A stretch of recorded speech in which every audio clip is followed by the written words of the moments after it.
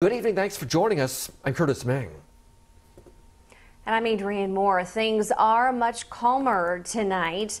Now, the California Highway Patrol is pushing back protesters off Capitol grounds and onto the streets of Sacramento. The ones who did not comply ended up in handcuffs today, and they were given a citation. Now, CBS 13 did speak with the CHP. They told us that protesters were coming with the assumption that they would stay inside of their vehicles. That did not happen, and that landed those demonstrators in handcuffs. They pulled me off of the railing forcefully, and they put me in a little detainment room right there. And we weren't doing anything. We were just protesting, exercising our rights, because this is an unconstitutional medical martial law thing that's happening right now.